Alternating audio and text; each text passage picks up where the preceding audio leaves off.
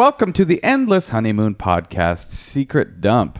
How you feeling, Natasha? Oh, I'm good. Are you ready to dump? Yeah, I'm ready to take a secret dump. Oh, Tosh, I know that's not your style of humor, but I appreciate you swinging for it. Can I ask you a question, Natasha? Yeah. Do you like my outfit? Yeah, it's cute. Wait, why'd you go, yeah? Well, because it says something and I can't quite see what it says. It says fear the sea. You love surfing clothes now. No, I just love good clothes, and I always have. I've been a fashion plate since... That's true. That's why I liked you. I mean, I love clothes. You love clothes too. You're a well-dressed lady. Let me just say that this outfit, with the exception of the shoes, the socks, and the jacket, was brought to you and me by the good folks at Rourke. Now, this is not an ad. This is just me saying, this stuff looks dope, and they sent it to me for free. So if you are a clothing company out there that makes dope stuff, and you send me a fat-ass gift package, like overflowing with clothing, and I think it's dope, I'm going to wear it on this podcast, and I might even talk about it. What if they send it to you and you don't like it? Then I probably won't talk about it. But you know what? We can negotiate that on the DMs. You DM me, you say, we really think that our company is a fit for your look. And then I'll say, hey man, look, I love what you guys do over there at what's that company called that they sell it in all the airports that says like, it's all good, smile, be happy. I don't know, honey. You know what's that? Life is Good. If the people at Life is Good, you were to email me and say, hey, do you like logos, slogans of vague positive messaging, even though the earth is melting into a global warming catastrophe, maybe we could send you some of this Bermuda shorts. Then I'll probably write back and say, hey, listen, life is good, but your clothing designs are not. I'm probably not the right fit for you. But if you're a company like Rourke, where you make dope surfing gear and camping gear that's actually fashionable and functional, like the good people over at Rourke, I'm going to say, hell yeah, send me some shit. I'm aware of that shit, and I'm probably going to post about it. Cool. Yep. If you're a surf company, if you're a high fashion company, I got a lot of brands I like. I like Vans. I like Stance Socks. I like Rogue Territory. I like Dr. Collectors. You know what I'm saying? Honey, did you become an influencer in the past I think couple weeks? 42 is the perfect age to start your career as an influencer. Isn't it? It sounds fun. I'm the demo that those people are lusting for. But the truth is, I'm so like, you and I've always said we're like the coolest people in the entire comedy community. You know? We always say that. We always say that to each other. We put on a fire. I make you a Cornish game hen. And we say, how crazy is it that we're the two coolest people in the comedy community? It is pretty crazy. It's so crazy. I can't tell you how many texts a week I get. Every week I get a text from a different comedian. Louis C.K., Bill Cosby, Crystalia. I get all these emails. Oh my God, you guys are so cool. There's something so cool about the two of you. You know what I mean? And it's a humbling. It's definitely, I think it's beautiful. It's humbling. It's Steven Crowder will email us. I mean, just like all the big guys in comedy, All right, Moshe. Well, and Coulter. It's awesome. You're so cool. Honey, let's take a dump. Terrence K. Williams. Yeah, let's do it. Let's dump. But before we dump, if you're a company out there and you just want to send me some stuff, you go right ahead. Okay? You go right ahead. Send me a DM. Hi, I have a secret. So about a month ago, my mom went onto Ancestry.com, and there's a section where you can see relatives who have also logged into Ancestry.com and made an account and everything. And she found out that she actually has a sister, and she is the daughter of my grandfather's old secretary from the 80s, which isn't really surprising because my grandfather was a hoe back in the day. And so basically he has a secret daughter, and nobody's fucking talking about it. Also, we can't tell my grandma, which is horrible because she's a saint. Thanks, guys. I love your podcast. Bye. I would say all-time quotes of this podcast of ever. What? My grandfather was a hoe back in the day. Got us. Maybe my favorite moment. My grandfather was a straight hoe back in the day. My grandfather? Straight up hoe. Well, I mean, what can you do though? I mean, talking about it, I don't know. Maybe you talk about it behind her back, but then it gets to be something. I don't know what I would do in that situation. I guess it would depend on my grandmother's, is it worth Constitution? it? Yeah, is it worth telling her something like that could destroy her? Or would she think it was funny? Probably she wouldn't think it was funny. Probably not, Natasha. Probably not. Or it's possible she's a little more savvy than you think. You might tell your grandma. And she's like, I know, sweetie. Yeah, I know. Your grandfather was a straight up hoe back in the day. It's possible. Well, what would you do in that situation? My grandfather was a hoe, and my grandmother didn't know that he had a secret daughter. And she's like about to die in blissful peace. She's always like, oh, he was such a good man. We spent 46 long, happy years together. Mm-hmm. She's about to die. Mm-hmm. I probably whispered in her ear right before she fully lost consciousness. So that could be kind of her send-off. What would you do? Nana. Nana. We found you. Before you go, one final Remember message.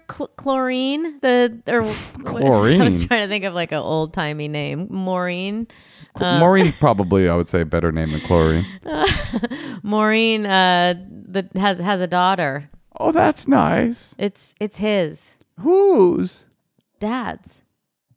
Your dad? Yeah, he had a baby with Maureen, his long-standing assistant. But I'm your grandmother, so it's not my husband, it's your father? Yeah, my father, that's what I mean. Oh, your father cheated. That doesn't matter. The apple doesn't fall far from the tree. Because my Morris was a straight up hoe back in the day. Back in the day, the Dust Bowl. Do you think the Dust Bowl was harder than COVID? Well, I think a lot of times in history have been harder than these times, except they didn't have the added bonus of existential angst. Although I guess they did during the Soviet missile crisis kind of thing. They thought that we were going to die in an atomic bomb. I'm going to get some 90-year-olds on the show. I want to talk to some old people. I'm in. I'm sick of talking to young people. Should we hear one more secret? Okay. Yeah. So here's my secret.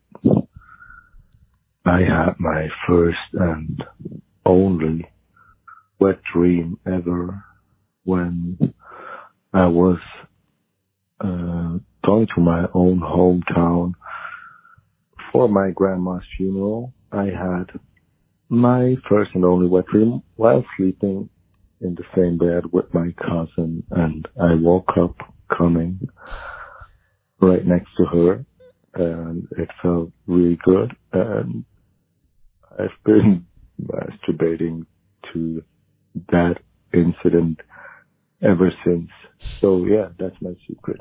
I had my only wet dream while sleeping in the same bed with my cousin. Mm-hmm. See, now don't feel like it's too incestuous though, because it's just because your body is next to another woman's, right? I don't think so. I'm sure he got riled up by that sermon at the funeral. Because the pastor was like, now your grandma, she was a straight up hoe back in the day. I think this is a great secret, very human, very natural, very perfect. It's a perfect secret. It's shameful. I would be ashamed of it myself, but hearing it, I don't feel judgmental of the person. Well, at least the person, if they listen to our podcast, won't know it's him because he doesn't have like a very unique distinct accent. It's like so obvious. Maybe he was putting it on though. Oh yeah, maybe he's like, his real voice is like, man, I was back there in Tallahassee, and then there was my cousin. I don't know. I think that you can't help what makes you horny while you're sleeping. Ain't that the truth? Somebody once asked Dear Abby, what would people want to be least want to be revealed, and she said their most shameful dreams, because you really can't control it. You know what I mean? Mm-hmm. What's the most shameful dream you've ever had? Just kidding. You don't have to answer that. I don't know if I have shameful dreams. You never done anything like insanely bad in one of your dreams? Like fucked a family member or something? You must have. Maybe, yeah. We're all humans. You have? Ew. Ew. Let's play another secret palate cleanser. Gross. Hi, Natasha and Moshe. I have a secret, and my secret is one that only myself and the other person that experienced this knows, and it's that several years ago, I was at work and I had some farts to let out, and I let them out as slowly as I possibly could so as to not create sound because I was around people. And so I did that several times, and it was all good. And then I went to the restroom, and I ran into my boss's boss, who was just exiting a stall to go wash her hands. And I went into the stall, and I don't know if I'm the only woman that experiences this or if others can relate. But sometimes if the suction or whatever is just right, the air will travel up to your vaginal canal, and then when you go to sit down or go pee or whatever, it comes out as a queef. So I queefed very loudly, 50-ish times, as the boss was in the restroom. 50-ish. And it's pretty embarrassing, but yeah, that's my secret. Thank you. Bye. 50-ish. 50-ish. I mean, what? She's like, the biodynamics of a toilet seat with the airflow will sometimes go into your vaginal canal and make you queef for 7 minutes straight. I mean, it doesn't make any sense. I could see you sit down. It's like 1. 50? And what did the farts have to do with that story? I think that's how it happened. They went in the wrong way. She's saying she was farting with such care that the air from the fart went into her vagina and then came out as a queef 50-ish times. She called it vaginal, but Vaginal, yeah. I guess. That doesn't make any sense.